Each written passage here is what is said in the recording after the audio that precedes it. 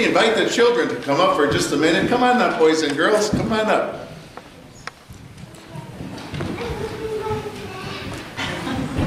All right. Good to see you.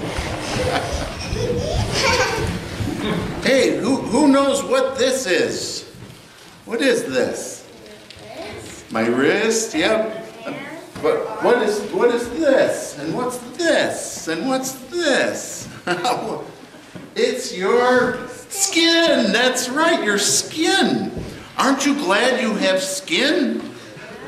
Yes, your skin keeps your insides in. If you didn't have any skin, what would happen? Why, you'd leak out all over. We'd be like amoebas flat on the floor. Good thing we've got skin. It holds us together. Now, you maybe didn't catch it, but when Kay was reading that lesson from Colossians, we learned something else. It says, in him, and that means Jesus, in Jesus, all things hold together.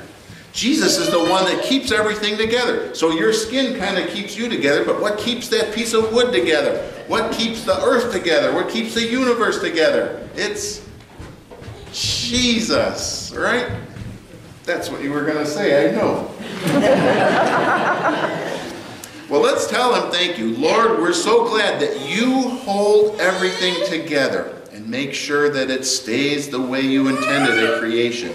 Hold us also in your hands. Amen. Okay, thank you. Thank you, boys and girls.